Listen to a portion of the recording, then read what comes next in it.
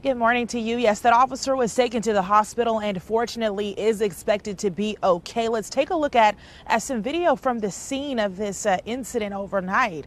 Now, that happened around midnight. Police say the officer was working a secondary job at North 10th Street and Convention Plaza. He was in his car when he saw two people come toward him. According to police, one of them ran toward him shooting. That officer was then shot in the arm.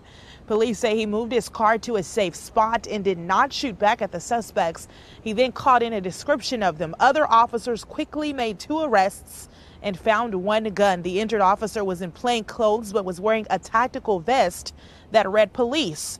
The Force Investigative Unit is handling the case. St. Louis City Police Major Eric Larson talked about the violent encounter during an early morning press conference.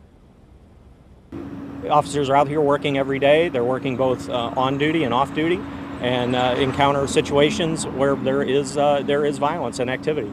And in this instance, the individuals were juveniles. They have been arrested and taken into custody.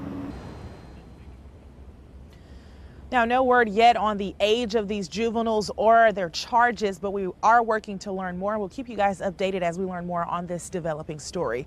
Reporting live from downtown St. Louis, I'm Blair Lede, Fox 2 News.